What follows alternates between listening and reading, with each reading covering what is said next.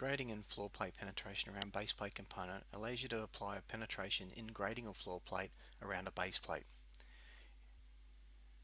In this example here, I'm going to put a penetration around a handrail base plate.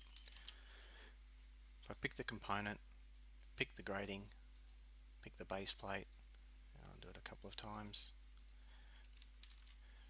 If we zoom into the connection, if we have a look at the options, so we have an overall clearance if we want to nominate that. So I could nominate a 50 clearance on all sides, or I could clear that out and apply a different clearance on each side.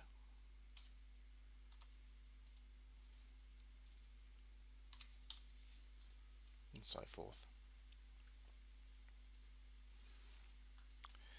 It also works around any other base plates. So I can apply it here. I'll clear the values out. Pick the floor plate, pick the base plate, and again it applies the clearances.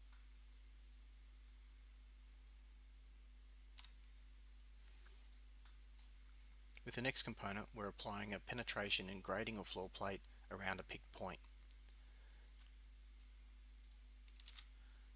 In this case here, we've got a bolt or a bolt hole in the top flange of a beam. Pick the component, pick the floor plate, and then pick the bolt hole. And that applies a penetration around that. Similar options where we can nominate an overall. So I could nominate maybe a 200 by a 100 penetration. Or if I clear those values out, I can nominate say 20 on that side and 100 on that side. So it just depends on what sort of control you want to have over the penetration.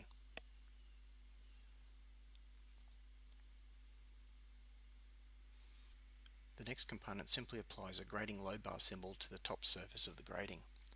Start the component, pick the grating, and now pick a point anywhere on the grating where you want the load bar symbol to be placed.